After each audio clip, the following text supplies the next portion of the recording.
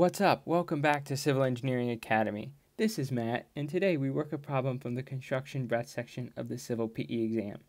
The question asks, which of the following should be included in a stormwater pollution prevention plan, or SWPPP? Then we're given 4 options, and then each of the answer choices includes different combinations of the 4 options.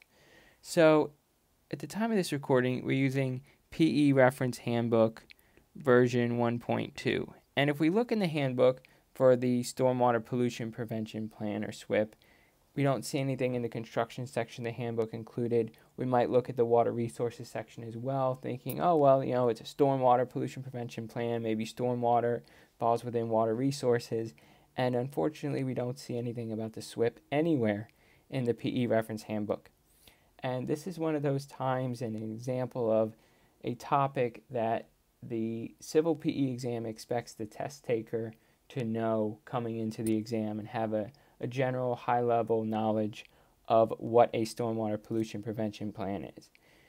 So if we look at all of these options, let's discuss each one. So the Stormwater Pollution Prevention Plan, or SWPPP, the goal of the plan is to identify potential sources of stormwater pollution on construction sites, and then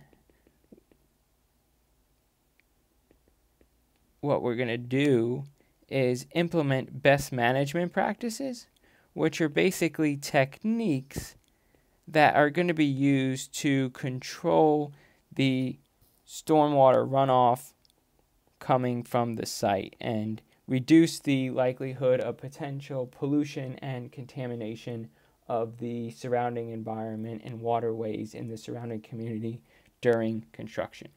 So we already addressed option 1 in the sense that we said it's an identification of potential sources of stormwater pollution on the construction site. We can't know what we're going to be controlling if we don't know what we're controlling. So we first need to identify those.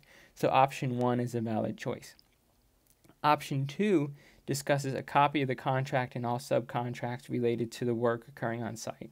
Well, that might be useful for other areas in construction, but this question asks us specifically what should be included in the Stormwater Pollution Prevention Plan.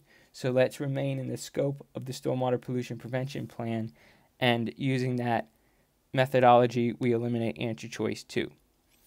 Answer choice 3, we touched on it earlier. We talked about the pollution prevention plan for stormwater should also include best management practices or techniques that would reduce pollutants in the stormwater discharges from the site and reduce the risk of contamination to the surrounding waterways in the area. So option 3 is a valid choice. The Stormwater Pollution Prevention Plan also must include a log, and that log is going to document inspection procedures, how often inspections occur or the frequency at which they occur, and also will note any deficiencies found during each inspection.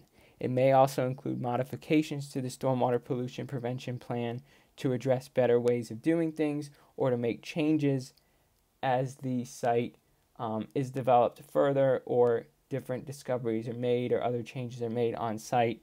The Stormwater Pollution Prevention Plan should be modified to update any changes or improvements that are made.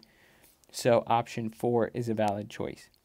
So reviewing everything we discussed, option 1 is valid, option 3 is valid, and option 4 is valid.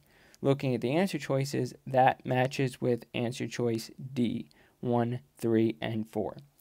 So if you're looking for more practice with your Civil PE exam review, head on over to civilengineeringacademy.com and check out our Ultimate Civil PE breadth and depth review courses, and we'll see you there.